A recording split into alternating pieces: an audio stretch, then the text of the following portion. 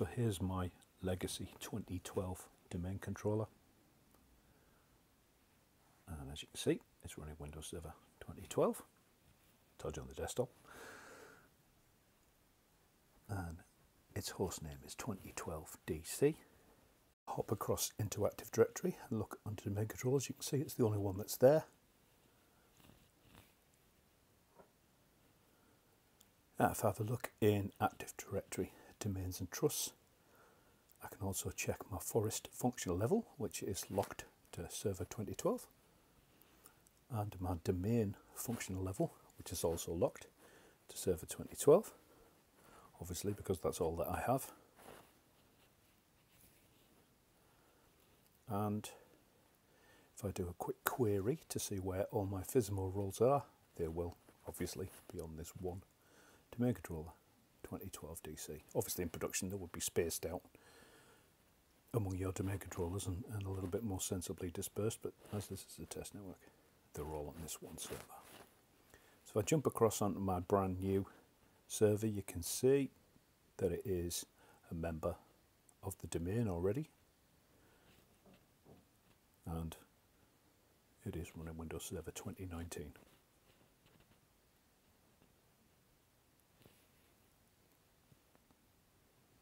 So if we launch Server Manager,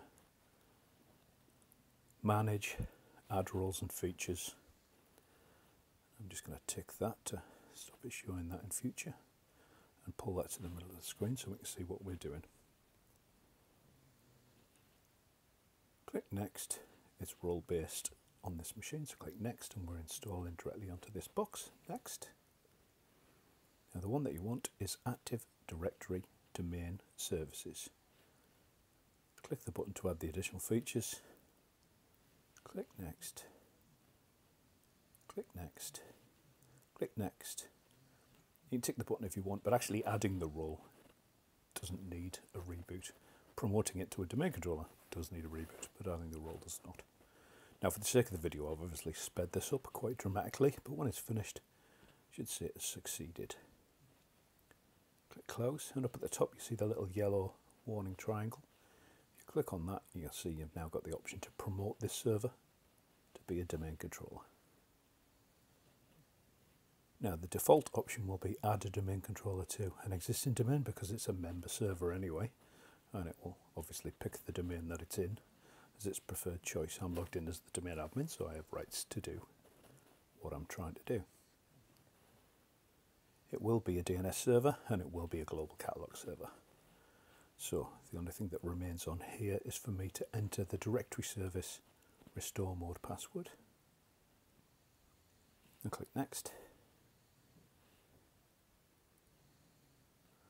Now you see this whenever you promote and you never need it. I've written an article, there's the link, there's the front end of the article on the website to show you what that's trying to tell you. I'm not going to install from media, and I'm going to replicate from any domain controller. I've only got one anyway.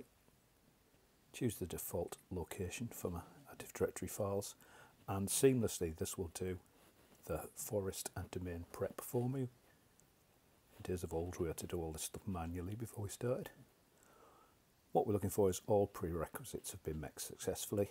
There will be warnings, make sure you read them and click Install. Now, again, I've sped this up quite dramatically for the sake of the video. Once it's done, it will reboot the server, and once you log back in again,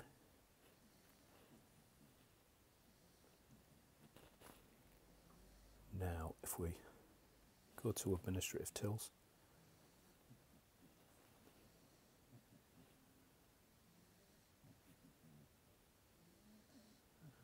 and have a look in users and computers, if I drill down to the domain controllers OU now, you'll see I've got two domain controllers, a 2012 one and a 2019 one.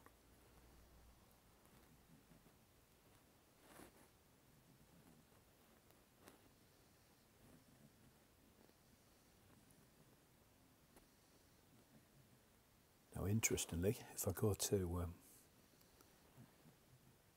try and raise the domain functional level, it won't let me yet because I've still got 2012 domain controller, of course, and the same will be true for the forest functional level. So our next primary task is to remove the old domain controller.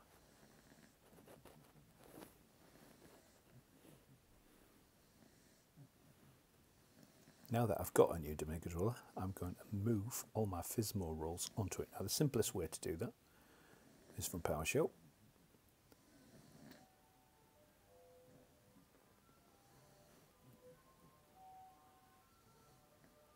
And because I am lazy, I'm going to paste the command in. As you can see, that's what we looked at earlier. We've got all our FSMO roles on my 2012 DC.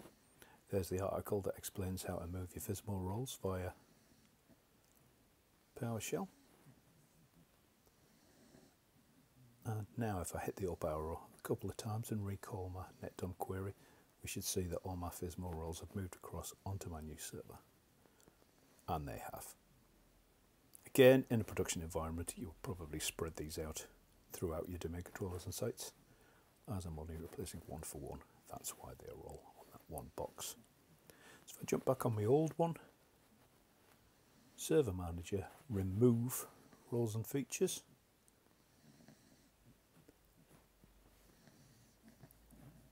Click Next and untick Active Directory, Domain Services. And after a couple of sections, it should realise what you're trying to do, and it will say, do you want to demote this domain controller? Select the option to demote the domain controller.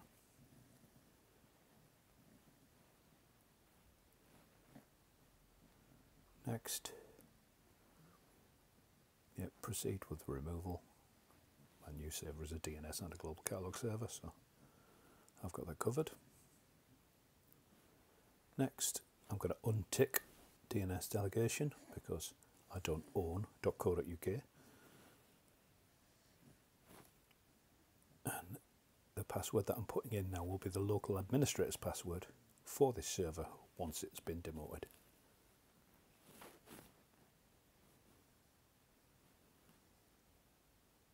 When you're happy, click demote. Again, I've sped this up for the sake of the video.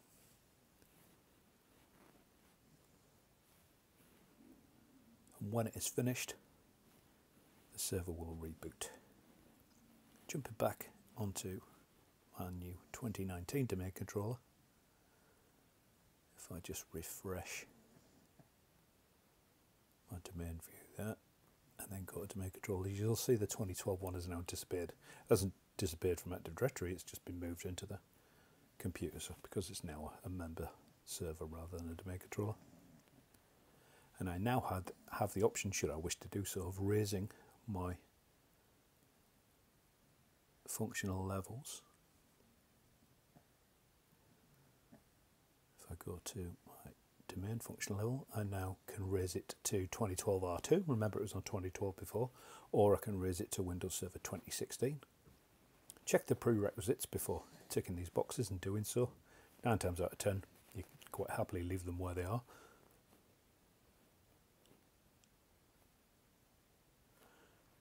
Now, if you have a large amount of sites and domain controllers, you have to wait for things to replicate around, but obviously on my test bench here, everything happens pretty quickly. And the same thing for raising the forest functional level.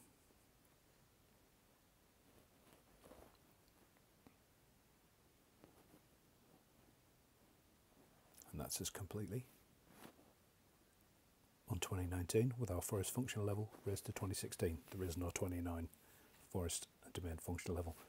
Don't forget to subscribe, ring the bell and give us a like.